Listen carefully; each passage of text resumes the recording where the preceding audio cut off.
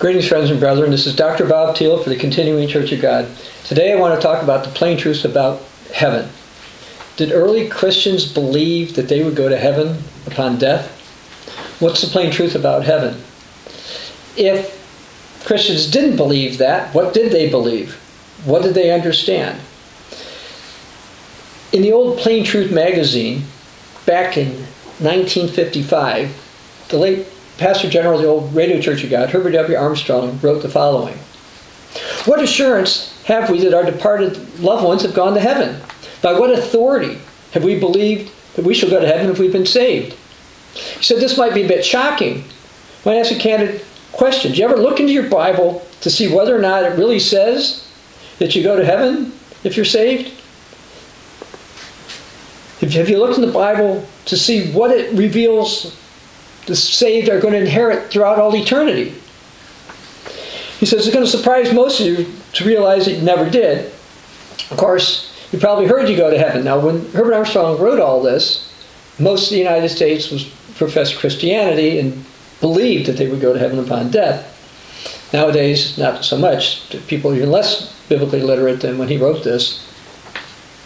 He says, of course, you've heard you'll go to heaven. If you're saved, you just accepted it probably.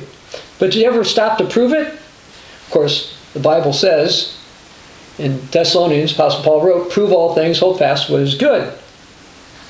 He says, if you look in your Bible, he said, you'd be surprised. He said, God makes a promise. He says, it was down to Abraham, this is from Galatians, and his seed where the promise is made. And if you be Christ, said you're Abraham's seed, and heirs according to the promise. Galatians 3. But the Christian is not yet the possessor of this reward. You're an heir. You're one who will inherit if saved. The promise made to Abraham. Now what will be the reward of the saved? And where we can spend eternity? If saved, what's the specific promise from God? So the promise was given to Abraham, who's called in the book of Galatians, the father of the faithful. And if one's converted, whether Jew or Gentile, regardless of race, color, or sex, if one's Christ, one becomes one of Abraham's children and heirs to the promise made to Abraham. So it says you can read in Acts chapter 3, verse 13, the inspired words of the Apostle Peter. The God of Abraham and of Isaac and of Jacob, the God of our fathers, has glorified his son Jesus. So if you're Christ, if you're a Christian, then you're an heir to inherit. Not what people might devise in their own imaginations. You're an heir. You're going to inherit something. And you're going to inherit what was promised. Not something else. And the promise, he said, or he wrote here, was made to Abraham, was important. Whatever it is, that's what you're going to inherit. Then Herbert Armstrong cites Genesis chapter 13, starting in verse 14. And the Eternal said to Abram, lift up your eyes and look from the place where you are northward and southward and eastward and westward. For all the land that you see, I will give you, and your seed forever. And that's the lands where Abram was. The land of Canaan, called Israel today, that is the Promised Land. That's why it's called the Promised Land. And for how long? Forever. Then he cites Galatians 3, verse 29. And if you be Christ, then you're Abraham's seed, and heirs according to the promise. And the promise of eternal inheritance, is the land of Israel, here on the earth. God helps us put our trust in the sure word of God, not in fables of men. Incidentally, other scriptures show that the territory of Christ's kingdom is to expand and spread ultimately to include the entire earth. So that's some of what Herbert Armstrong wrote. But some might say, well, he still thinks the promise, or thought the promise was heaven. But early Christians did not teach they were going to heaven as a reward.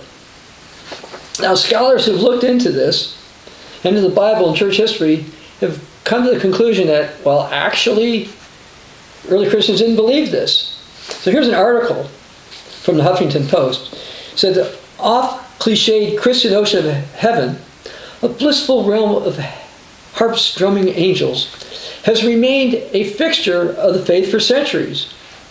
But scholars on the right and the left increasingly say that this belief has no basis in the Bible, and it would have sounded bizarre to Jesus and his early followers. Then they're referring to N.T. Wright, a former Anglican bishop who teaches at Scotland University. Says the majority of the conventional view of heaven is very different from what we find in the biblical testimonies. So this is not a Church of God writer such as myself or Herbert Armstrong, but also from Christopher Moore of Union Theological Seminary in New York. So these two, Wright and Moore, worked independently of each other.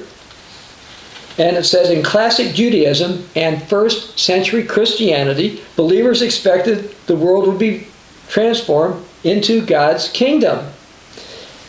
A restored Eden where redeemed human beings would be liberated from death, illness, sin, and other corruptions.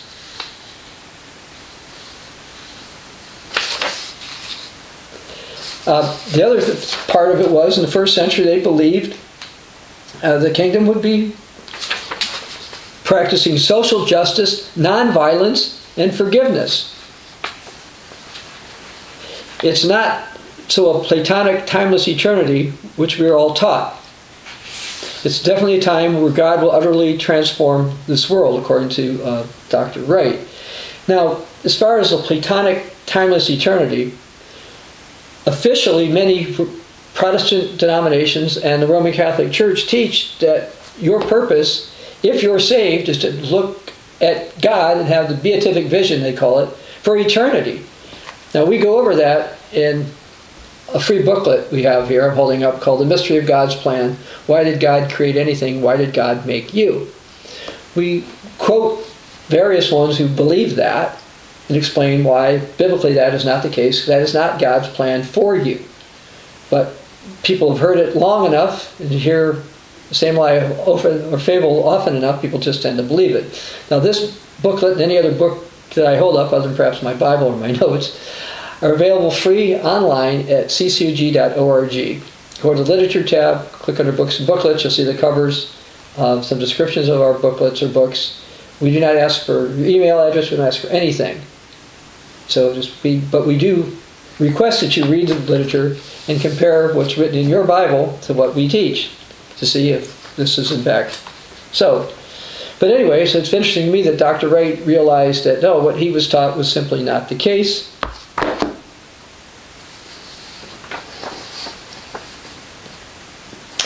And then there's one by the name of Rob Bell, who talks about that there's going to be resurrected bodies in the context of a new heaven and a new earth, which is exactly what the Bible teaches. And then some others are listed here, Howard Snyder and Joel Scandrett, make the extended argument that people are going to be transformed and there's going to be a new earth.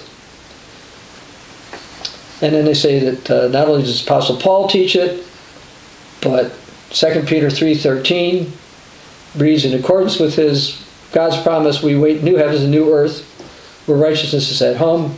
And this is an article, again, talking about some scholars. So a lot of scholars do know this.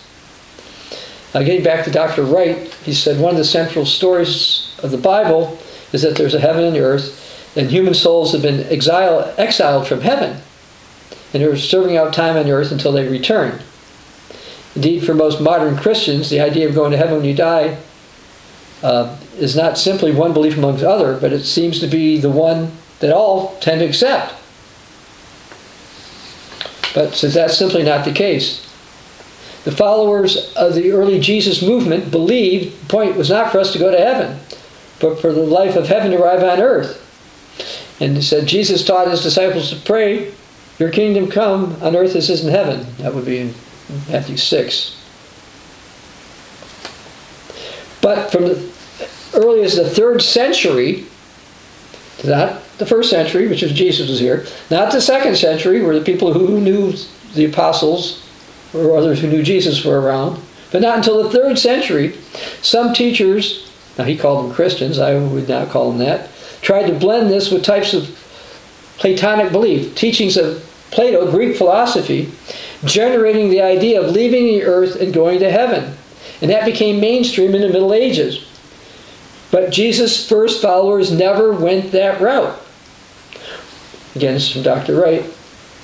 What then does the personal hope of Jesus' followers? Ultimately, a resurrection, a new and immortal physical body in God's new creation.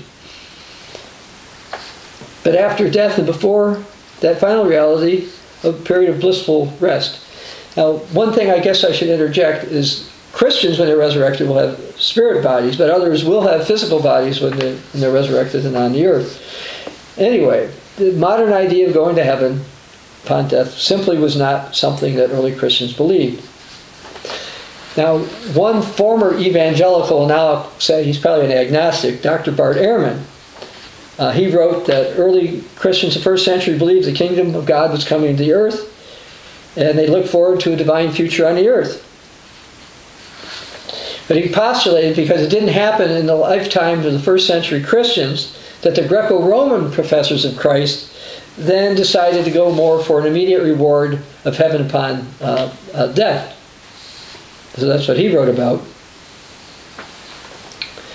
And there's no question, by the way, early Christians did not teach you go to heaven upon death, but they taught that to be part of the coming kingdom of God. Now, some have said that those who died and believe in Christ are right now in heaven, watching down over us or strumming harps or whatever.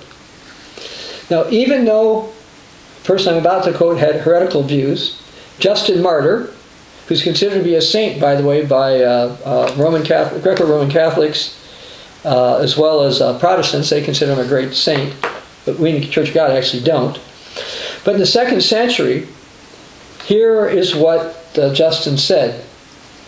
She said, "If you have fallen in with some who are called Christians, but don't admit this truth, and venture to blaspheme the God of Abraham, the God of Isaac, the God of Jacob," so it's kind of interesting, he's bringing in indirectly the promises to Abraham, Isaac, and Jacob, which Herbert Armstrong talked about. He said, "Those who say there is no resurrection of the dead, and that their souls, when they die, are taken to heaven, do not imagine that they are Christians." Now this is from Justin Martyr, a Greco-Roman saint. By the way, we have books, fairly thick books, on Protestantism and the Catholic Church. What did the original Catholic Church believe? And so this particular book that I'm shaking here, on Protestants, again, they're all also available at ccog.org, which quotes Protestant scholars, Protestant accepted historical writings, and Protestant translations of the Bible, show that what passes for modern Protestantism did not exist. Early Christians were nothing like modern Protestants. And you'd say, well, then they were like the Greco-Roman Catholics. No, this particular book, which primarily uses Greco-Roman Catholic translations of the Bible, refers to Greco-Roman saints and writers and Greco-Roman accepted historical information, demonstrates that no, what the Greco-Roman Catholic churches now do is not, what they teach is not what early Christians taught, which in this case, what we're focused on is the idea of heaven. So no, the early Christians did not believe you would go to heaven upon death, and you can again read this in these books, which I encourage you to read both, whether you're Catholic or Protestant, you should, or were either one, or currently in the Church of God. I recommend you read them all, because this way you get a better idea of why the Church of God is not Protestant, and why, or what church actually has the teachings of the original Catholic Church, because it's not the Church of Rome and it's not the Eastern Orthodox. Now, I read what Justin Martyr said, again, which is, "Those who say there is no resurrection of the dead and their souls when they die are taken to heaven do not imagine they're Christians." Now, the Roman Catholics do teach a resurrection of the dead, but they also teach something different as far as heaven goes.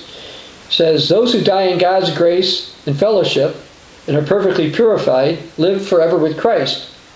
They see him as he is, face to face." That's getting back to beatific vision, which we go to in those books as well as this much thinner book. By virtue of our apostolic authority, the Church of Rome saying it has, and by the way, we, the continuing Church of God, have apostolic authority and have apostolic succession, which is, by the way, documented in this book. According to the general disposition of God, the souls of all the saints and other faithful who died after receiving Christ's holy baptism, provided they don't need additional purification, they take their bodies up again to general judgment, and they will be in heaven, in the heavenly kingdom and celestial paradise with Christ, joining the company of the holy angels. Since the death of our Lord, these souls have seen and see the divine essence in an intuitive vision, even face to face, without the mediation of any creature. So what the Catholic Catechism, the Catechism of the Catholic Church says, is that they claim apostolic authority, that yes, people who died, their souls go to heaven and they are seeing God face to face. Early Catholics did not teach this, and the beatific vision is not God's plan. It's not that those who are resurrected and come back to life after Jesus returns will not see God. They will, but that's not what the purpose of life is. It's more than that.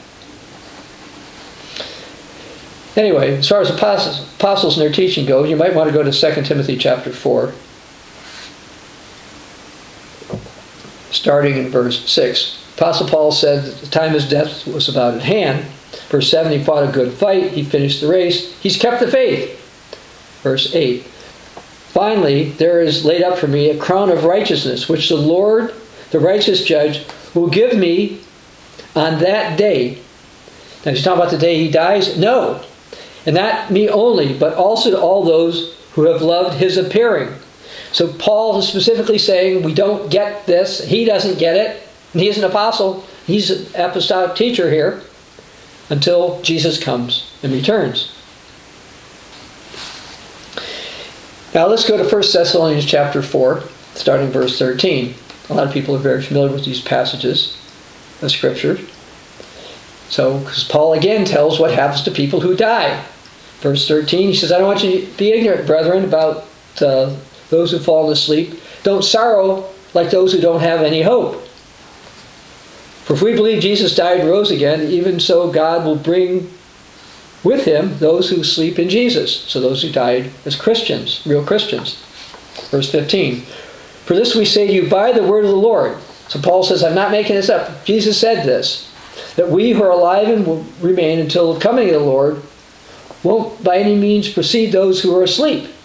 For the Lord himself will descend from heaven with a shout, with the voice of an archangel, with the trumpet of God, and the dead in Christ will rise first. Then we who are alive and remain will be caught up together with him in the clouds to meet the Lord in the air.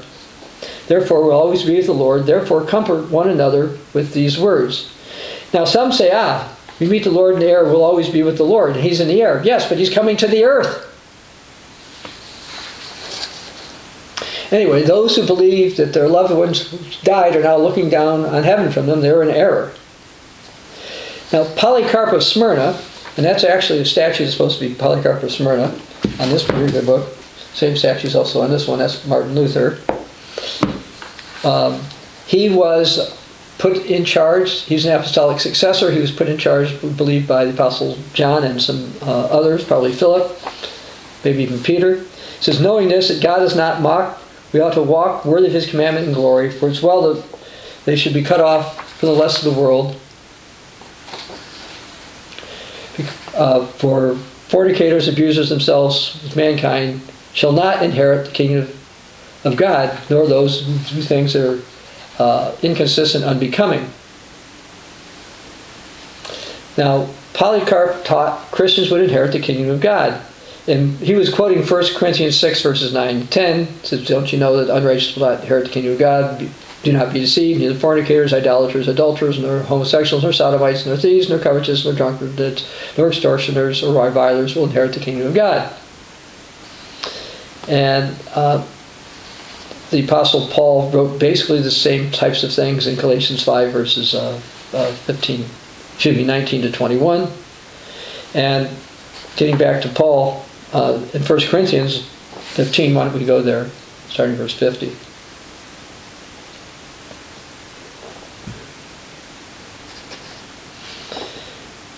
1 Corinthians 15, verse 50, the Apostle Paul wrote, "Now this I say, brethren, that flesh and blood cannot inherit the kingdom of God, nor does corruption inherit incorruption. Behold, I tell you a mystery. We shall not all sleep, but we'll all be changed in a moment, in the twinkling of an eye, at the last trumpet," which has not happened yet. "For the trumpet will sound, and the dead will be raised incorruptible, and we shall be changed. For this corruptible must put on incorruption, this mortal on immortality." Now, getting back to Polycarp, when they were killing him, I'm going to read something from what's called the martyrdom of Polycarp. Polycarp said, "You have granted me this day and this hour that I might receive a portion among the number of the martyrs in the cup of Christ unto resurrection of eternal life, both of soul and body, in the incorruptibility of the Holy Spirit." So this is what Polycarp said. Now get this. I went into what's called Bing Copilot, which is their artificial intelligence this week, and kept asking, what is the earliest post-New Testament writing supposedly asserting that Christians went to heaven upon death? So I kept going over and over again. They kept giving me wrong stuff, or nothing useful. Then finally, this was what I just read was quoted as the earliest proof that early Christians believed they would go to heaven. But I just read you what Polycarp said. He didn't say anything about going to heaven. He said he was looking forward to the resurrection of eternal life. Furthermore, when I was with Bing Copilot, they kept saying that, yeah, the Bible teaches heaven. But it didn't. It just basically, when you read what Bing Copilot actually said, it was, well, it's implied by this, implied by this. No, never had that actually was there. And so it wouldn't give me the answers to the question I wanted, which is I wanted to quote something from perhaps the 3rd or 4th century. But it did, by the way, refer me to Dr. N.T. Wright's works, but I'd already read those, and the ones that I read to you, I didn't get those from Bing AI. I ran across those years ago. Well, anyway, in the 1st century, there's an anonymous document, sometimes called First Clement, that said, "The apostles received the gospel for us from the Lord Jesus Christ. Jesus Christ was sent forth from God. So then Christ is from God, and the apostles are from Christ. Both therefore came to the will of God in the appointed order. Having therefore received a charge, and having been fully assured to the resurrection of our Lord Jesus Christ, and confirmed in the word of God with full assurance of the Holy Ghost, they went forth with the glad tidings that the kingdom of God should come." That's right, the kingdom of God will come when Jesus returns. While Greek philosophers, like Plato, and those who held to the sun god worshiping religion of Mithraism taught about going to heaven, the reality that is going to heaven was not the teaching of the New Testament nor the early Christians. They taught the resurrection. Now, according to the Protestant publication calling itself Christianity Today, the first references to heaven from people who were supposed to be Christians came from a source in the 3rd century and one in the 2nd century. So here's something from Christianity Today. It said, "For thoughtful Christians, they want to know, what did early church believe about heaven?" And it says, not only was heaven a place that's populated, and Christians look forward to to communing after death, not only with God but with each other. The earliest evidence of this trend is the martyrdom of Perpetua and Felicity, 2 Christian women, supposedly, killed in Carthage, North Africa, around 202 and 203 AD, which is the early 3rd century. This book records a dream she had in prison before she and her companions were thrown to wild beasts. In the dream, she saw her sickly brother, who died at age 7, in heaven, drinking from the fountain of life. Okay, and this was a widely circulated book, and it may well have shaped many early Christians' visions of their eternal reward. But they didn't get that from heaven. They get from the Bible. They didn't get heaven from the Bible. They got this from a dream that Perpetua claimed to have, that somebody wrote about in the 3rd century. And from the 2nd century, Clement of Alexandria, who the late Pope Benedict XVI said had Gnostic tendencies, he also claimed heaven. So from somebody from the late 2nd century and somebody from the early 3rd century, the Greco-Roman Catholics started to pick up heaven. But they didn't get it from the Bible. They didn't get it from the early professors from Christ. Yeah. Even the Catholic Encyclopedia says Clement of Alexandria was infected with Gnosticism. And even Protestant scholars have also said the same thing about him. And here's something from an SDA scholar, written around 1890. Clement, the most famous Alexandrian College faculty and teacher of Origen, boasted he would not teach Christianity unless it was mixed with pagan philosophy. And that's basically where heaven came from. You've got people like Clement who picked it up from the Greeks, and then you've got whoever wrote the martyrdom of Perpetua Felicity, and the same thing. They didn't get it from the Bible.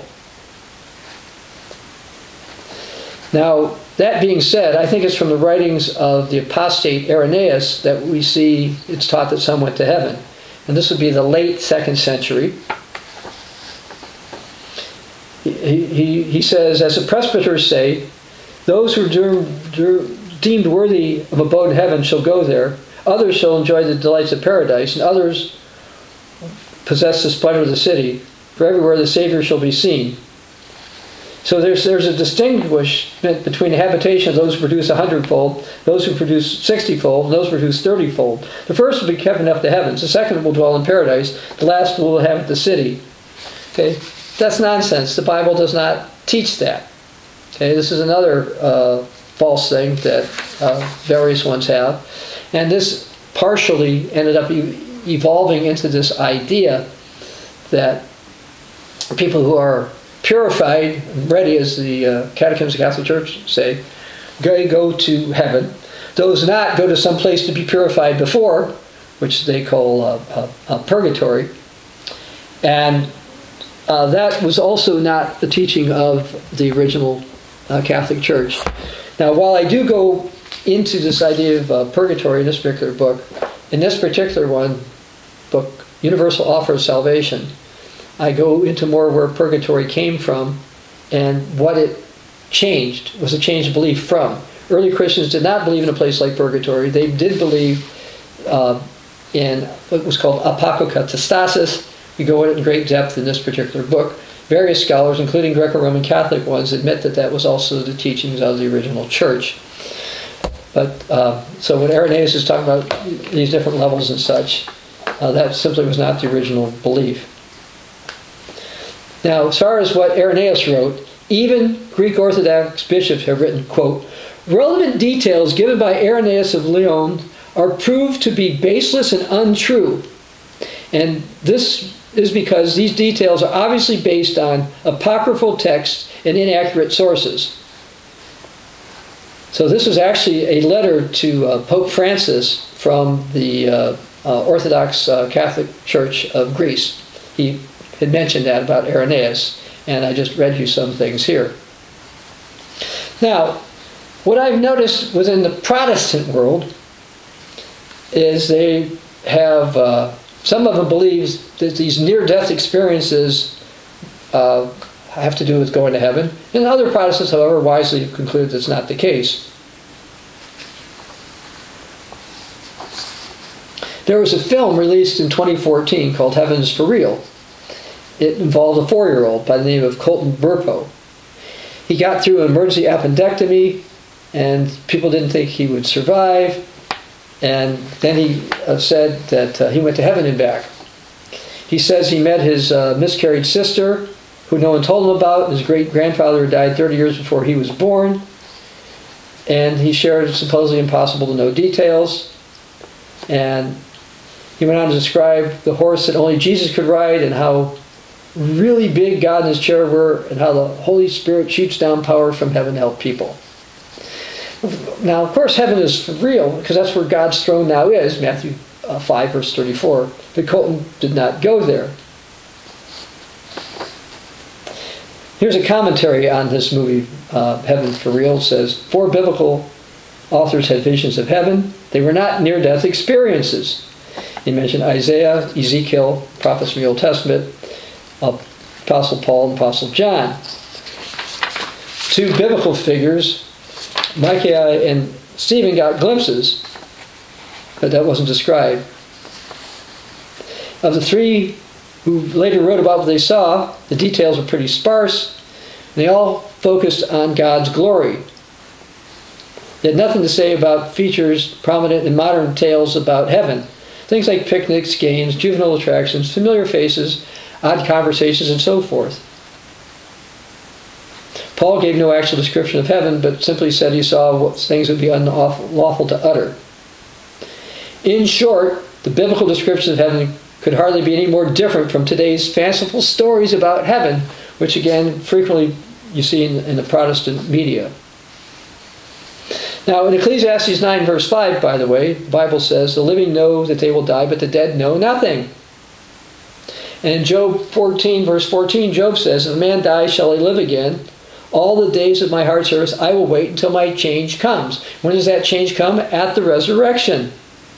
The Bible doesn't teach the idea of near-death experience or going to heaven. And then there was another one. There was another book called The Boy Who Came Back from Heaven. It was a best-selling book. It was first published in 2010. Alex says he was in a coma when he was 6 years old, lasted 2 months. And he tells all kinds of stories about it. But later he admitted, I didn't die, I did not go to heaven. He says, I said I went to heaven because I thought it would give me attention. When I made the claims I did, I never even read the Bible. People profited from lies and continue to do so. They should read the Bible, which is enough. The Bible is the only source of truth. Anything written by man can be infallible. So this is one of the other ones the Protestant world have jumped on this. See, this is proof of heaven. And it's like, no, it's not. Now, as far as another view about heaven, Joseph Farrar, who's the Protestant editor, and he's like a messianic, a World News Daily wrote,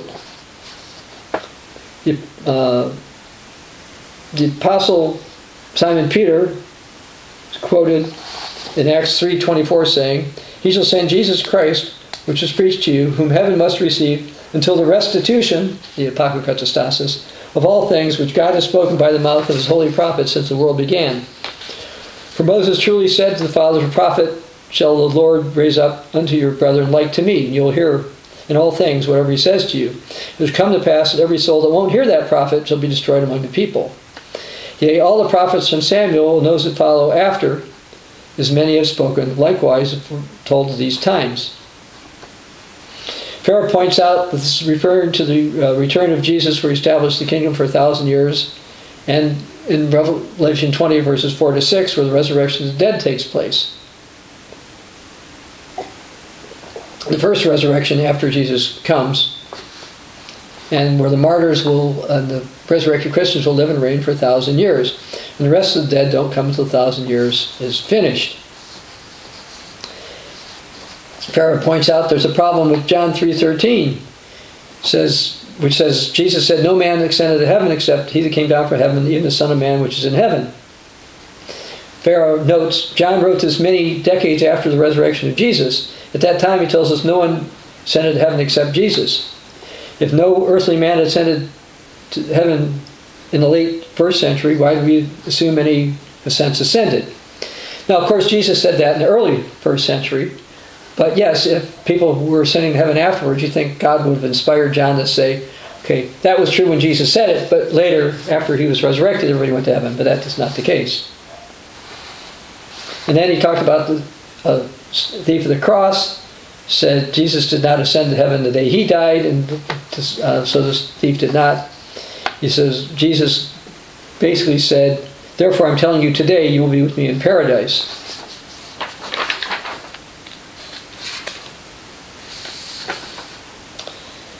And let's see. Pharaoh also brings up some other scriptures, such as Jesus says in Matthew 16, verse 9, to Peter, I'll give you the keys, kingdom of heaven. Whatever you bind on earth will be bound in heaven. Whatever you loose on earth will be loosed in heaven. This seems to be a promise of believers of a powerful life in the kingdom of heaven, according to Pharaoh. But he also cites Acts 2, verses 34 to 35, written in the 1st century, long after the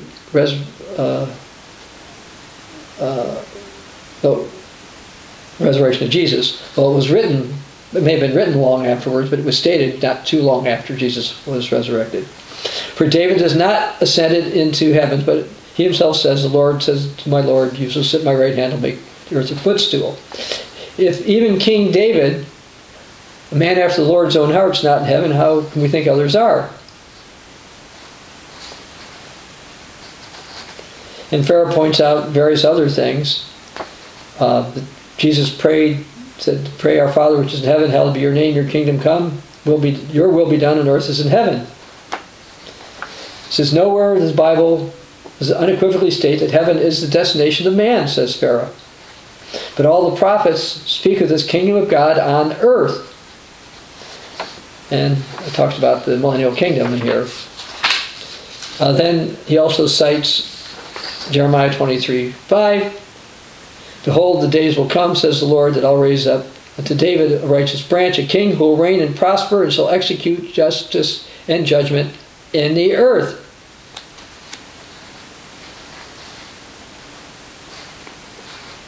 He cites, I'm skipping over some, but he cites Revelation 5, verse 10. You have made us kings and priests, and we shall reign on the earth. So that's from the New Testament. And Revelation 11, verse 15. If you're in Revelation, you might want to go there. And the seventh angel sounded, and there were a great voice in heaven saying, the kingdoms of this world are become the kingdom of our Lord and of his Christ, and he shall reign forever and ever. Now, what does the Bible say about heaven? Now, I went back to the Catholic Encyclopedia of 1910. I looked at it. And it says, heaven. In Scriptures, heaven is called the kingdom of heaven, the kingdom of God, the kingdom of the Father, the kingdom of Christ, the house of the Father, the city of God, the heavenly Jerusalem, the holy place, paradise, life, life everlasting, the joy of the Lord, crown of life, crown of justice, crown of glory, incorruptible crown, great reward, inheritance of Christ, eternal inheritance. The plain truth, the Bible doesn't call most of these heaven. You know, paradise, yes, but the rest of these are just saying that to try to say that the Bible teaches that you go to heaven upon death, which it does not do. Now let's go to 2 Corinthians chapter 12. The Bible itself teaches that there are actually three heavens. We know this because of the writings from the Apostle Paul. 2 Corinthians 12, starting in verse 1.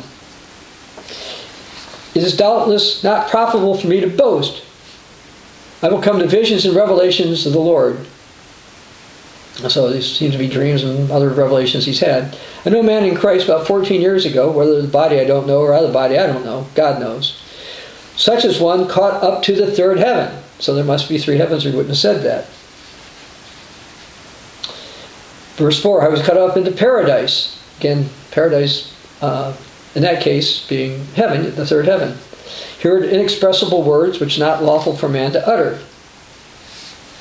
Okay, so Paul talked about that.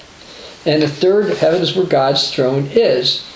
You don't have to go there, but I'm going to the Psalms. Psalm 11 verse 4 says, the Lord is in his holy temple. The Lord's throne is in heaven. Okay? His eyes behold and his eyelids test the sons of men. In Psalm 103 verse 19 we read, the Lord has established his throne in heaven. His kingdom rules over all. And in the prayer Jesus said to pray, we just read Matthew 6, 9 and 10, our Father in heaven, hallowed be your name, your kingdom come, your will be done on earth as in heaven. The Bible refers to the kingdom of heaven. In Matthew, in particular, uses this interchangeably with the kingdom of God. Partially because the kingdom of heaven statements, some misunderstand that kingdom. while it's in heaven now, it's going to come to the earth. We can read about that. Let's go to Revelation chapter 21 and start reading verse 2.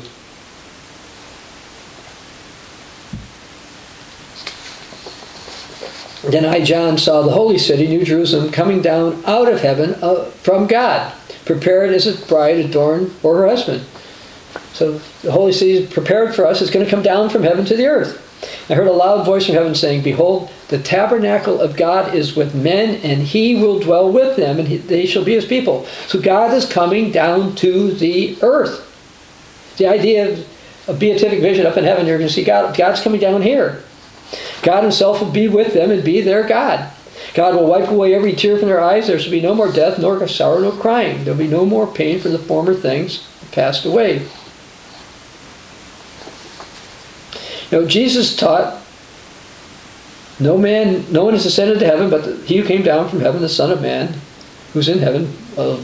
John 3, verse 13. Jesus indeed came down from heaven to be here on the earth, but he did return later to the throne of his Father, John 20, verse 17.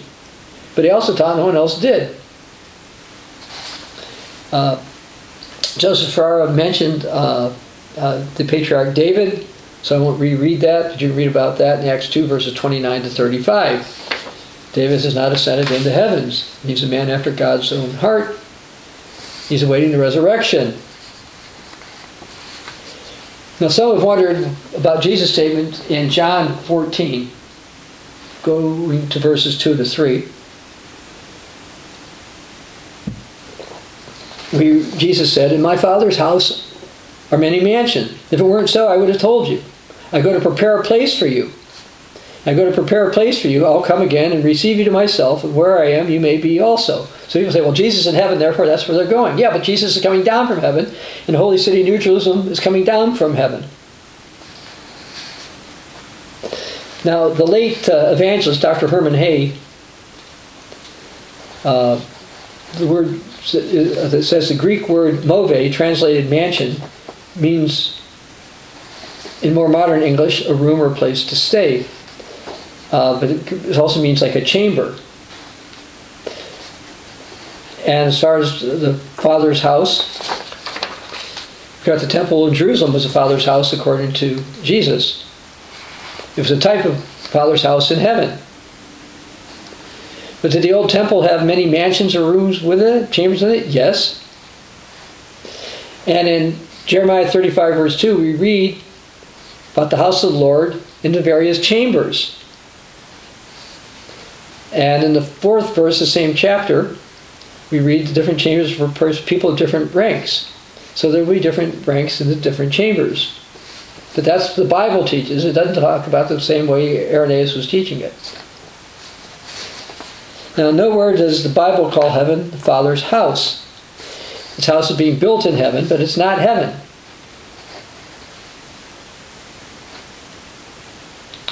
All right, and I read Revelation 21 already, so I'm not going to reread that here. But again, it says that the holy city, New Jerusalem, is coming down. Now, I mentioned that there were 3 heavens. So there's 2 other ones the Bible talks about. One is in Genesis 1:1, where it says, "In the beginning God created the heavens and the earth." He was already in the 3rd heaven. In verse 7 of Genesis 1, we read, "God made a firmament, divided the waters which are under the firmament from the waters and firmament, and it was so. And God called the firmament heaven. And it was the evening and the morning and the 2nd day." So we see different heavens, basically like where the clouds are, and then outer space, and then where God's throne is. Those are the 3. In Deuteronomy 10:14, we also read about multiple heavens. It says, "Indeed, heaven and the highest heavens belong to Lord your God, also the earth and all that's in it." So this is also, again, indication of 3 heavens. Heaven where the clouds is, heaven above that, being the highest heavens, and where God's throne is, those 2. In 1 Kings chapter 8, verse 27, we read, "But will God indeed dwell on the earth? Behold, the heaven and the heaven of heavens cannot contain you."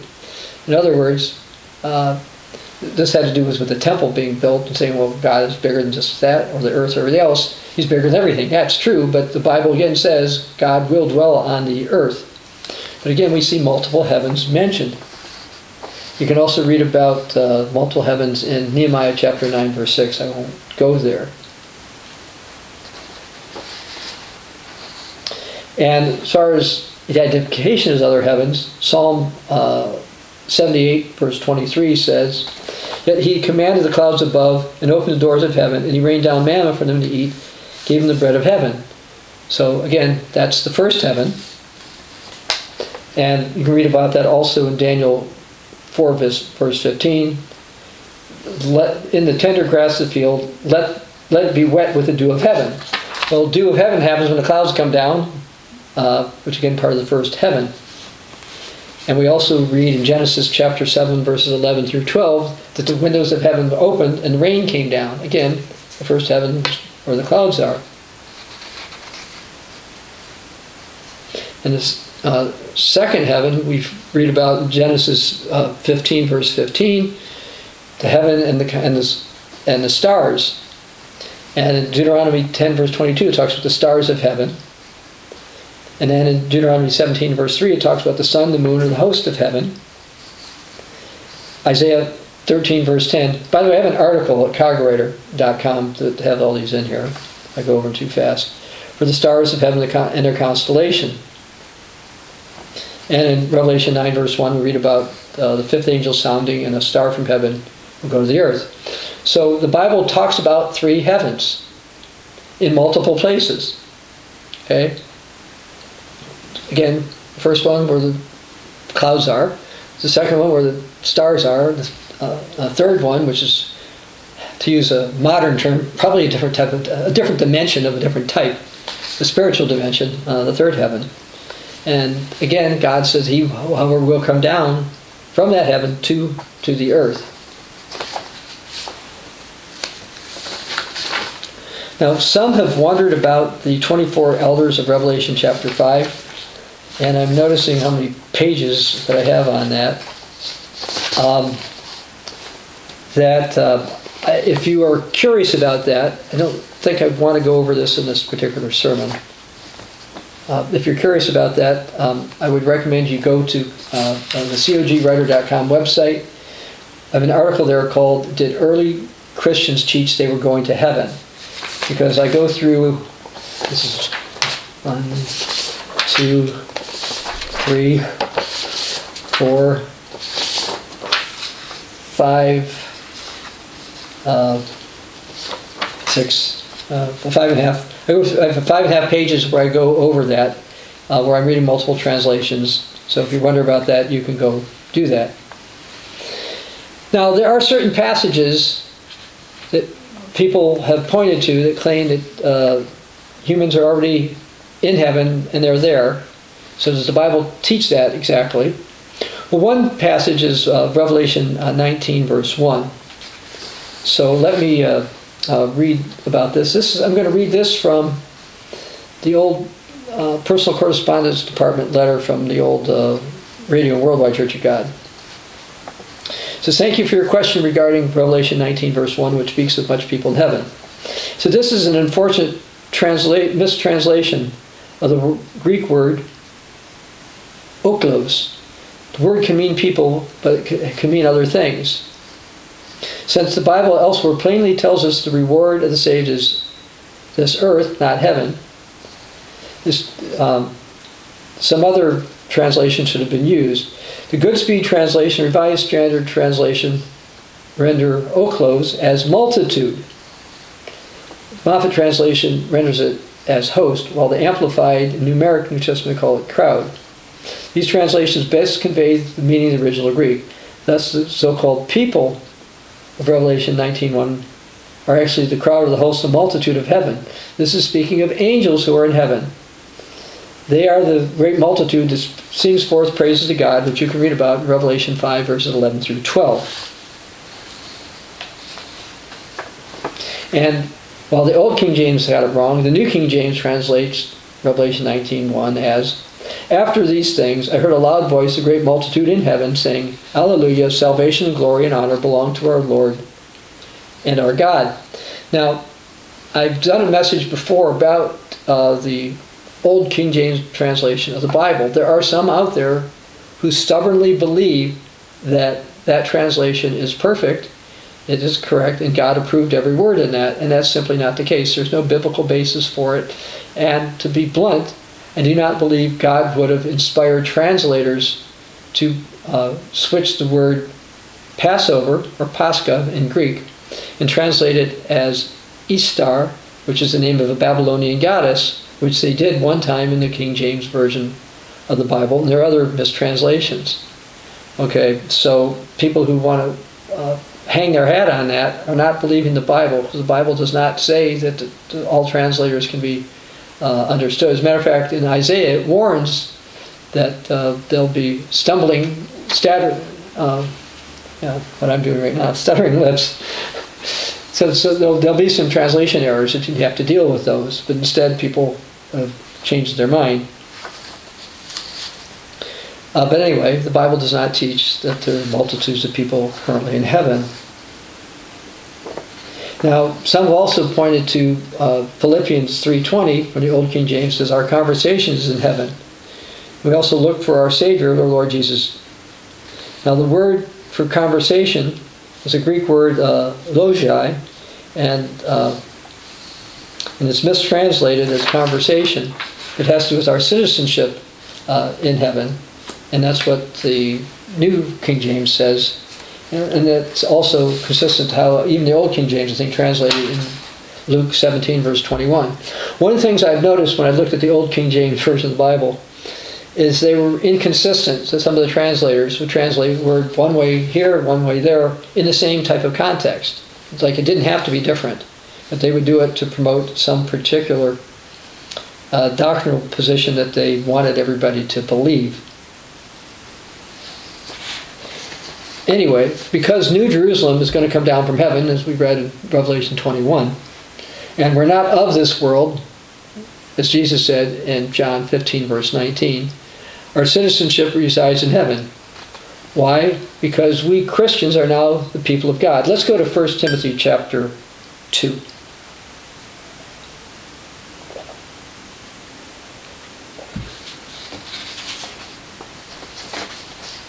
But you are chosen, starting verse 9, 1 Timothy 2, verse 9.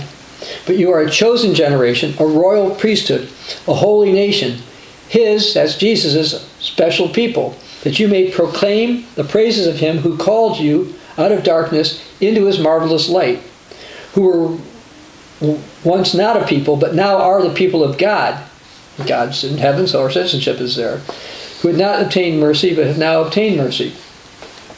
Since God's throne is in heaven, that's where our citizenship currently resides. What about Moses and Elijah? People wondered about that. Let's go to Matthew chapter 17.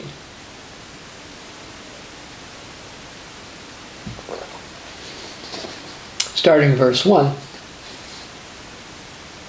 After 6 days, Jesus took Peter, James, and John, his brother, and led them to a high mountain by themselves.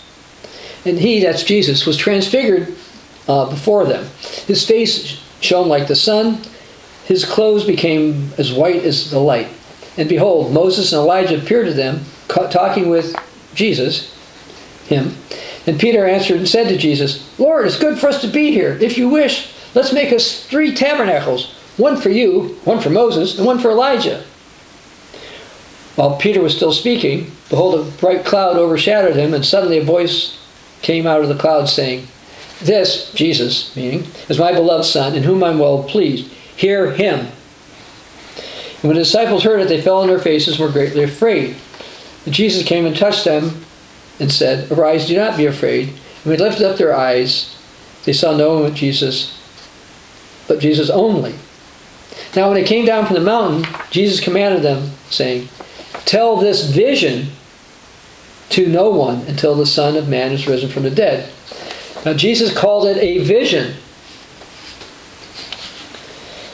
So he was not showing people who were populating heaven.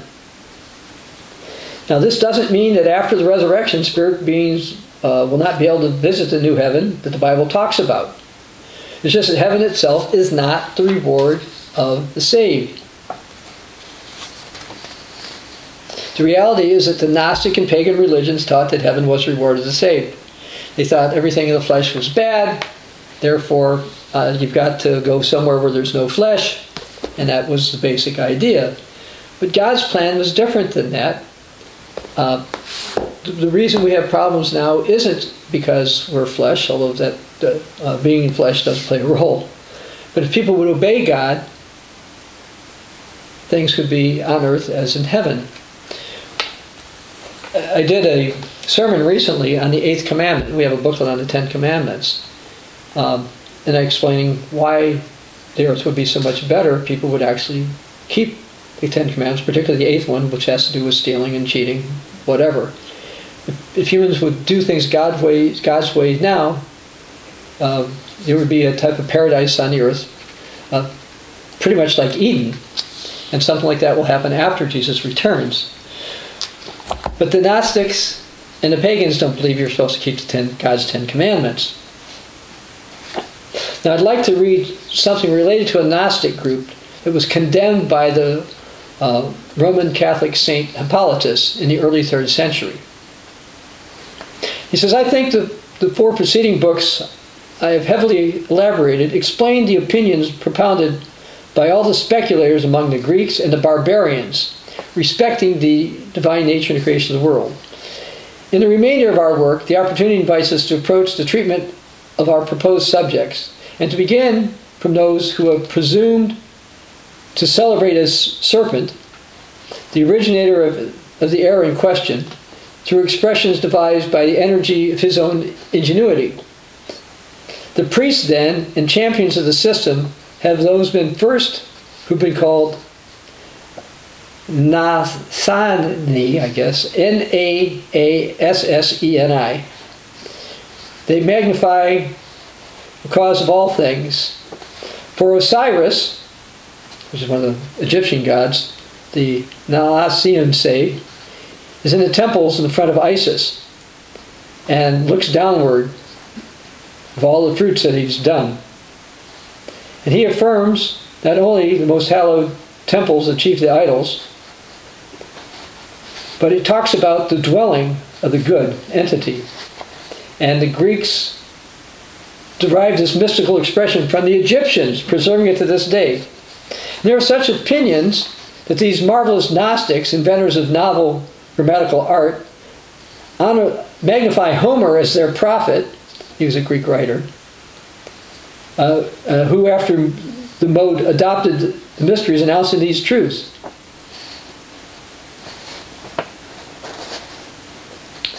They talk about the resurrection takes place through the gate of heaven. And those who enter don't remain dead. They're spiritual. He says he becomes God when he rises from the dead. He'll enter heaven through a gate of this kind. Now we hear about the pearly gates of heaven, but the Bible doesn't say anything about Peter being by the pearly gates of heaven or anything. Now they claim that Paul the Apostle knew of this gate, calling it a mystery.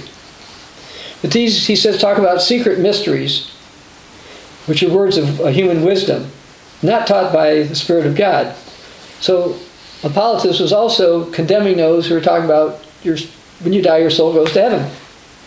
And he says that they got this from the Egyptians, who then passed it on to the Greek scholars, and then the Greek scholars passed it on to others.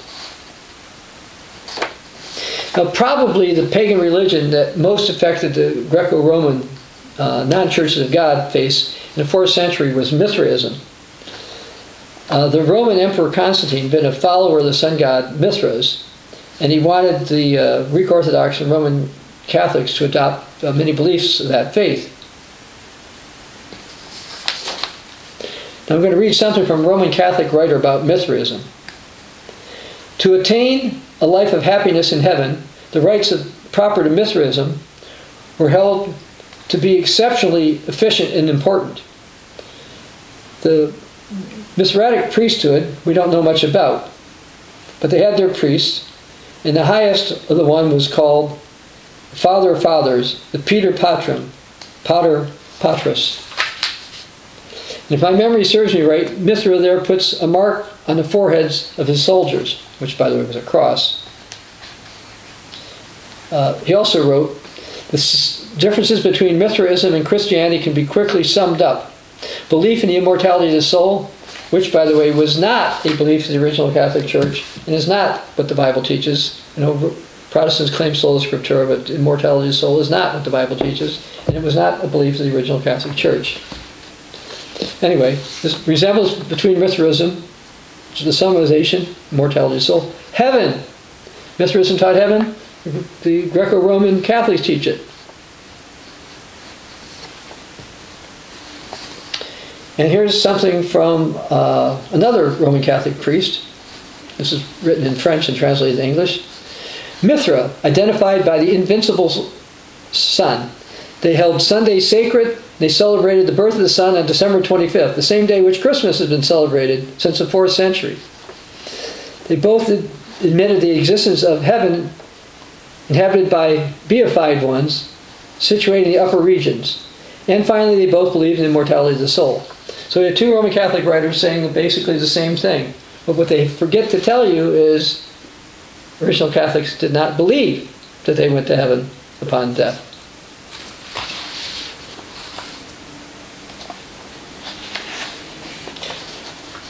Now, I'm going to read a prayer that the people of the Mithra faith had to say. If you want to become an initiate, you want to join the Mithra faith, here's what one of the things you're supposed to pray or say. Be gracious to me, O Providence and Psyche, which the great god Helios, that's the god of the sun, the great god Helios Mithras, ordered to be revealed to me by his archangel. So they're claiming they got a message from an archangel. Remember the Apostle Paul, or I should say the Apostle Paul in the book of Galatians says, even if you get a message from the angel of heaven, if it's a deviation from the true gospel, don't go for it. Okay, but for Mithra, you had to say, yeah, it's revealed by an archangel. So that I alone may ascend into heaven as an inquirer and to behold the universe. So this is kind of interesting because they're supposed to go to heaven, the Mithra people, so then they can behold the universe. Kind of reminds me of the idea that people think when their relatives die, they're up there in heaven looking down on you.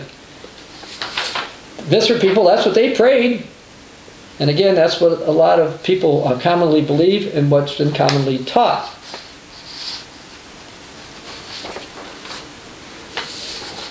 Now, I mentioned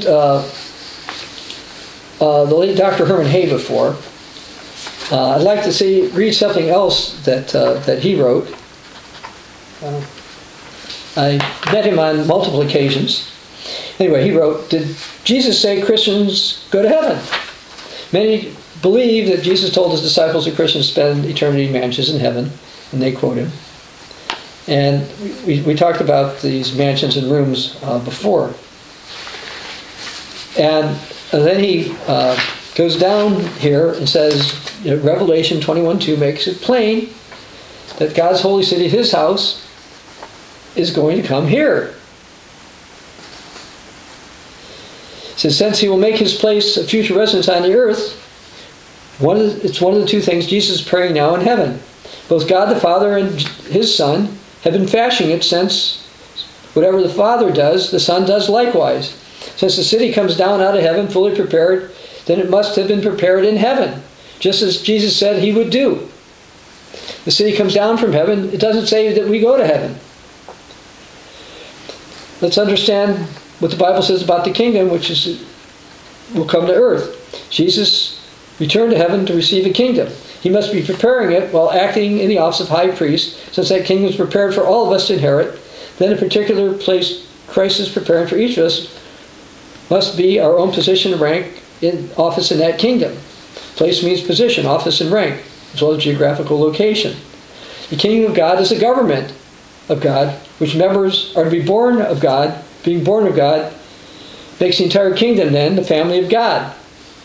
Except you be born of water and the Spirit, you can't see the kingdom of heaven, as Jesus said in John 3:5. That's why Jesus used the ancient temple as physical type of the spiritual family of the kingdom of heaven. We could not receive the Holy Spirit, the only means by which we can enter the kingdom, until Christ ascended. John 16:7. Christ prepares places for us for then. If Christ wasn't our high priest in heaven, the kingdom would not be prepared, and we wouldn't have the offices. Although Christ had to go to heaven, he said, if I go to prepare a place for you, I will come again and receive you to myself, that where I am, you will be also. And he's coming back to the earth. So that's what Herman Hoeh said. And Jesus in Matthew 5 verse 12 said, rejoice and be exceedingly glad, for great is your reward in heaven. For so they persecuted the prophets before you.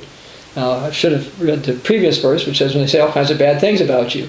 And if you want to look on the internet, you can see all kinds of bad things said about me, as well as some of the other Church of God leaders, particularly in the continuing Church of God. And Jesus said we're to be exceedingly glad because great is our reward in heaven.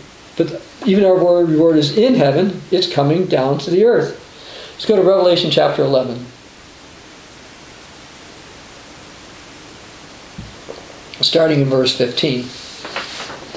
Then the seventh angel sounded, and there were loud voices in heaven saying, the kingdoms of this world have become the kingdoms of our Lord and of his Christ, and he will reign forever and ever. And the 24 elders were set before God on the throne of heaven, fell on their faces and worshiped, saying, we give you thanks, O Lord God Almighty, the one who is, the one who was, and one is to come. Notice he's going to come to the earth. Because you've taken your great power and reign, the nations are angry, your wrath has come, and the time of the dead that they should be judged. You should reward your servants, the prophets and the saints, and those who fear your name, small and great, and should destroy those who destroy the earth. And in Revelation 22, verse 12, you don't have to go there, Jesus said, behold, I am coming quickly, and my reward is with me. So Jesus says, I'm coming, my reward will be with me, to give to everyone according to his work. As I mentioned before, I do believe Jesus' words and other scriptures support the idea that Christians will spend some time in heaven. For example, the marriage supper of the Lamb. But they will later reign on the earth, because it says clearly in Revelation 5, verse 10. We know God's throne is going to come to the earth. I believe that through eternity, God is going to have his children in various places throughout the universe, because there's a purpose for all the planets and everything else out there. I mentioned this book before, The Mystery of God's Plan. Why did God create anything? Why did God make you? But as far as the reward of the saved, the Bible does not teach heaven per se, but that the kingdom of God will be on the earth. Now, I titled this sermon, The Plain Truth About Heaven. So let me go back to the old Plain Truth magazine, something else Herbert Armstrong wrote back in 1955. The reward is not heaven. Jesus said in Matthew 5:5, blessed are the meek, for they shall inherit the earth. So that's part of the Sermon on the Mount. Again, going through what Herbert Armstrong wrote. And certainly every Christian must believe the Sermon on the Mount. As a matter of fact, I was reading the Sermon on the Mount, in my case, that got me to consider that being brought up as a Roman Catholic was not consistent with what the Bible taught. And that led me on the path to become part of the Church of God. And I still consider myself a Catholic, but because I hold the original Catholic belief, not the belief of the Church of Rome. But anyway, it was the Sermon on the Mount that persuaded me that I needed to look more in the Bible as far as what Christianity is supposed to be. Anyway, Herbert Armstrong says every Christian must believe the Sermon on the Mount. Therefore, we've got to believe, if we're Christians, that what the saved inherit is the earth, not heaven. Jesus said no man will ascend up to heaven. David was a man after God's own heart. He's going to have the promise of ruling the kingdom of God, ruling over Israel under Christ. Christ will rule all nations. But Peter said, Acts 2:34, David has not ascended to heaven. Now, if you want, you can go to Proverbs 10, verse 30, which is just one short verse. Herbert Armstrong writes, "The wisest man who ever lived was inspired to write as part of the divine word of God," Proverbs 10 verse 30, "The righteous shall never be removed, but the wicked shall not inhabit the earth."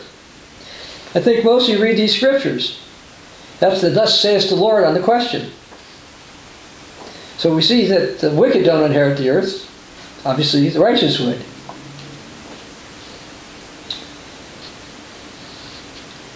There's absolutely no scripture in the Holy Bible that promises heaven as a reward the saved shall inherit. And yet, haven't most people just sort of blinded their minds to these positive, plain statements from God Almighty and carelessly taken for granted, without questioning the idea of going to heaven? Now, when the kingdom shall be inherited, when the heirs of the promise to Abraham shall finally go to get their reward and receive the actual inheritance. When is that? He says, let's go to Matthew 25, verses 31 and 34. So he wrote, quoting this, "When the Son of Man shall come in his glory, and all his holy angels with him, then he shall sit down on the throne of his glory. Then shall the King say unto them, his right hand, Come ye who are blessed of my Father, inherit the kingdom prepared for you from the foundation of the world." Yes, the kingdom of God is a place prepared. Jesus said he went to prepare a place for us. He also said he went to get himself a kingdom and to return. And when he returns as King of Kings and that kingdom is established, the place will have been prepared, then it's for that joyful call goes out. Come bless you all of my Father, come ye blessed of my Father, inherit the kingdom prepared for you.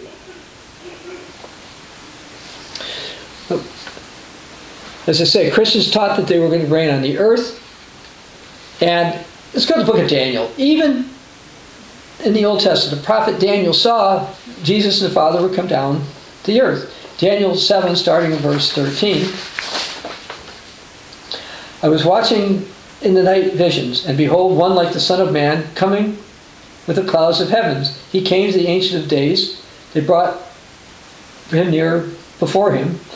Then to him was given dominion and glory and a kingdom, that all peoples and nations and languages should serve him. That his dominion is an everlasting dominion which will not pass away, and his kingdom is one that which will not be destroyed." Now, I want to go to the New Testament, 1 Corinthians chapter 15, starting verse 20. The Apostle Paul was inspired to write, "But now Christ is risen from the dead, and he's become the first fruits of those who have fallen asleep. For since by man came death, by man also came the resurrection of the dead. For as in Adam all die, even so in Christ all shall be made alive."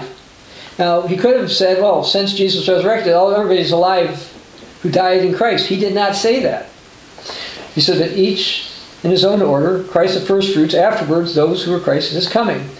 And then comes the end, when he delivers the kingdom to God the Father, when he puts an end to all rule and all authority and power. He must reign till he puts all enemies under his feet. Well, all enemies are not yet under his feet. The kingdom of God is not yet here, but it will come to the earth.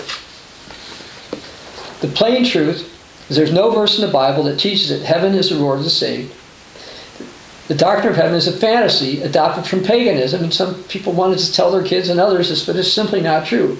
It's not that there's no heaven, but those who look for it as the reward of the saved generally do not understand God's got a different plan, which we go to, for example, in this particular book, The Mystery of God's Plan. Why did God create anything? Why did God make you? In this book, and the other ones we talked about are available at ccog.org. As is, by the way, our booklet on the Gospel of the Kingdom of God, which is available in over 1,000 languages. Christians taught to be resurrected to be in the Kingdom of God. That's what the early church taught. Sadly, there's a lot of misinformation about heaven.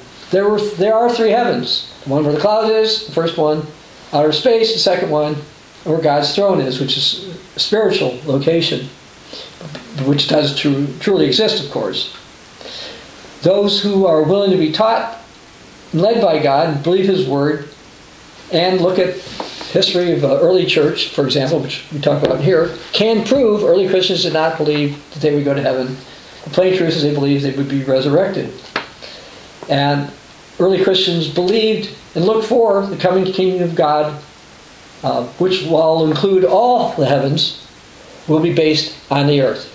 That's what the Bible teaches. That's what we need to continuing Church of God teach. Again, believe the Bible and not fantasies of various ones who have other ideas. The Bible and church history demonstrate the plain truth is early Christians and true Christians in this day do not believe that heaven is the reward of the saved. This is Dr. Bob Thiel for the Continuing Church of God.